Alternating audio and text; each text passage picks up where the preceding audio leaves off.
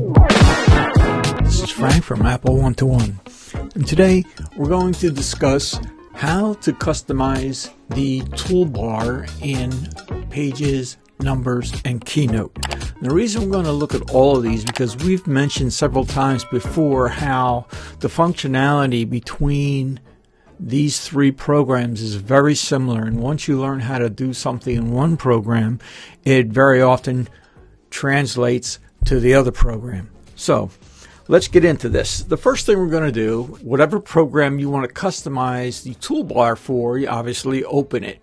So here we're going to start with Numbers. You just put your pointer up on the toolbar, double click or two-finger press on the trackpad and select Customize Toolbar. That brings up this list, and as you can see, I have Pages open here with a very similar list. I have Keynote open down here with a very similar list. So how do I want to approach this? Is in the following manner. I'm going to show you the icons that they all have in common. We're not going to go into each functionality of the icons, but we're just going to show you which ones they have in common, which ones are unique to that particular program. Here I have a list in Pages of all of the icons that are similar, or exactly the same, actually, not similar. They're exactly the same in each program, starting with View, then Zoom,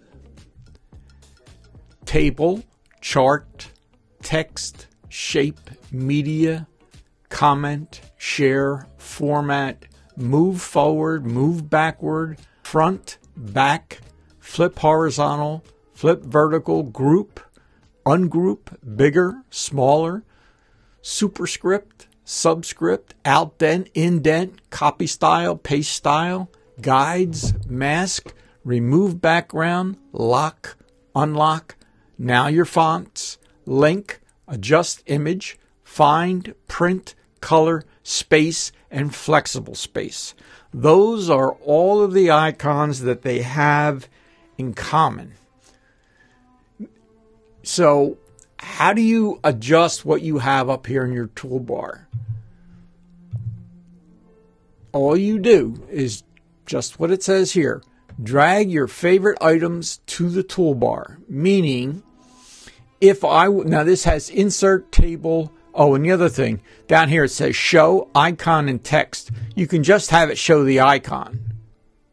All right. I prefer the icon and text. So whichever one you choose, have at it. So if I wanted to include, say, comment up in here, I just come down to the comment icon, hold the trackpad down or your mouse and drag it up. Boom. There it is.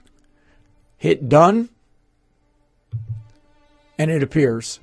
Now, if I wanted to make a comment in this document, I would just hit on that and there's your comment, and you type in whatever you want and hit done. Just put something in, hit done. Okay. Now, if I want to remove that, double click, customize, click on the icon, drag it down. There you are. You're back. That is true for all three of these programs. It's just that simple.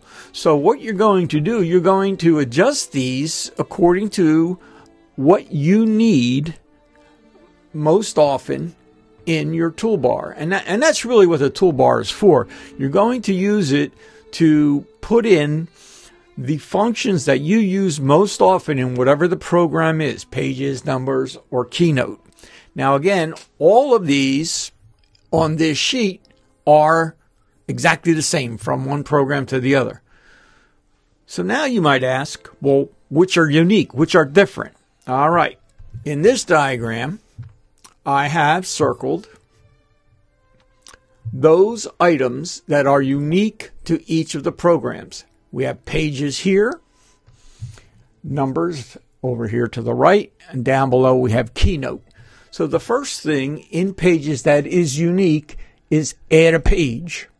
So if you're typing a document in Pages and you want to add a page, you just click on that icon and it will add a page. Or if you space down to the bottom of the page, it will put a page. But insert a page is a lot easier. The second one that is unique is track changes. Now, if you are collaborating with a person or a group of people, track changes is a good item to have in there, because if somebody makes a change to the document, if you have this on and you hit track changes, it will enumerate all of the changes made by each of the individuals, and you can always go back and reference them. The last two is mail merge and bookmarks. So mail merge, I'm sure a lot of people that use Pages or Microsoft Word are familiar with a mail merge. Now, like I said earlier, we're not going to go into how you use each of these functions within each of the programs, but that's what these are. And then, of course, you have your bookmarks. And your bookmark is nothing more than to indicate a particular page that you want to bookmark for whatever reason. All right, let's jump over to numbers. Now, numbers, the only one that is unique here is pivot table. Now, pivot tables are unique to spreadsheets.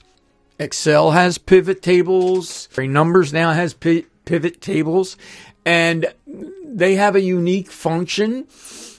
And we're not going to get into what they are, but if you want to get more information about a pivot table, you just go to Apple Support, type in pivot table, and it'll explain that to you. Down in Keynote, we have 6 items that are unique to Keynote. One is the play button,